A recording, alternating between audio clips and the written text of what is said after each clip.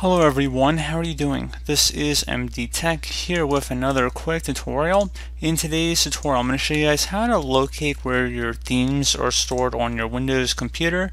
So if you want to see where your wallpapers, icons, screensavers, whatnot are stored, I'm going to show you guys how to locate that on your computer, and we're going to go ahead and jump right into it. So we're going to start by opening up the Start menu, type in Run, so R-U-N. Best match to go back with a Run.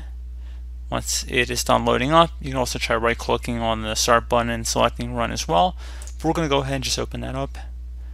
So now in the description of my video, I'm going to have some text. I want you guys to copy and then paste it into this open field here. Please note the C drive is where Windows is installed on, so that's why the first letter here is an uppercase C. If Windows is installed on another drive letter, you want to just swap out that C with another drive letter that's applicable for you. And then go ahead and select OK to run that. And there we go, guys. Now that we're open here, we have different folders we can go through. So if you want to look at different wallpapers, you can go ahead and just navigate through these folders. And I imagine these will look pretty familiar for you guys once you're done looking through them. So they look very similar. I think I've seen these before somewhere. And you can also see screen settings. So this would probably be the lock screen we're looking at here.